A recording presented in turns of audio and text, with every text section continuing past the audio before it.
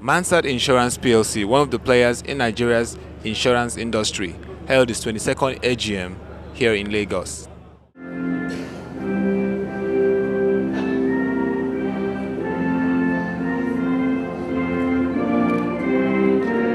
With the payment of 4 kobo dividend for the end of the financial year added with the mid-2013 payment of the interim dividend, it was an opportunity for the shareholders to express their views, raise questions, and also make recommendations. 4 kobo dividend, adding to it the interim of 4 kobo, which totaled 8 kobo. But however, Mr. Chairman, this is a far cry from what we are used to. We expect better dividend next time, Mr. Chairman. My Chairman, I have a few observations. First, from health insurance, we want to know how far we go about that angle. And area donation is good, and we continue to pay for you. And we are looking at the audit committee at page 23. I think there are 5 number of people there who are supposed to be equal with shareholder and the board. We need a little explanation.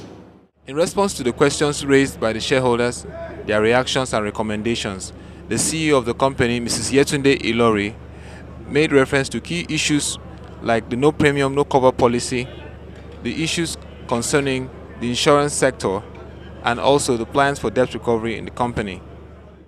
That this year, the receivable premium has gone down significantly by 92%. However, on the other hand, because it's just taken off, the immediate effect is that it has slowed down our growth, because our insuring public that hitherto are used to taking up insurance cover and paying up subsequently are now expected to pay immediately before we incept cover. What that has done to many of them is that they have prorated their covers. So instead of taking cover for the entire year, some of them just come to us on monthly basis or quarterly basis. And this has slowed down significantly our own growth. While some people, because of their own cash flow, they have decided not to insure.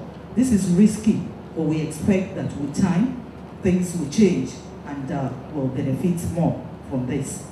In respect of provision for debt, the effort that we are making to recover, we have a unit within the organization that is dedicated to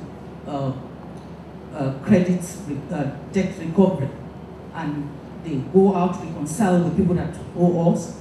We ensure that we collect this, and where necessary, we have not shied away from even engaging the services of external debt collectors to go after them to recover. So you can be so sure we'll get that. Now, even with the wide-ranging reforms in the Nigerian insurance sector, Mansard has posted a 2.1 billion 2013 profit. What does that mean to your group and company? Well, we've come a long way, and that shows the growth that we are achieving and the trajectory that we are embarking on. It's just the beginning of the game, the beginning of the story. So we look forward to even more, performance coming years.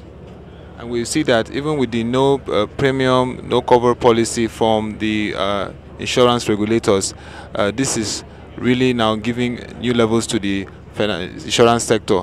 What should be done more to improve coverage, especially for those that are ready to enable this sector, like Mansard? I think no premium, no coverage, no premium, no cover has just put a brand new structure in place. That means you are very deliberate when you take insurance, and you got to pay for the premium. And that itself has reduced one of the flaws in the insurance company, which is a huge receivables that's in the industry. And he, at the same time, makes sure that all the relationship we have between brokers, the insured, the underwriters are, really firm. So the no cover, no premium, no cover is really putting a new life into the insurance industry. And we're all looking forward to making sure that works for all of us. And on the issue of the payment of dividend, you paid interim mid-year, that's last year, 4 kobo. You paid again 4 kobo for the end of the financial year. It's not been really an easy period for the financial industry in Nigeria. How do you feel, and even from the reactions of the shareholders, what's your take home? that says one thing. We are consistent at Northern Star. You know, we promise shareholders they will always get dividend twice a year. This is the worst they could get. They can only get better. And I think we are doing very well in the industry, even when you compare with other financial industries like banks and the rest. So to me, it's a good sign of the kind of commitment we have to our shareholders.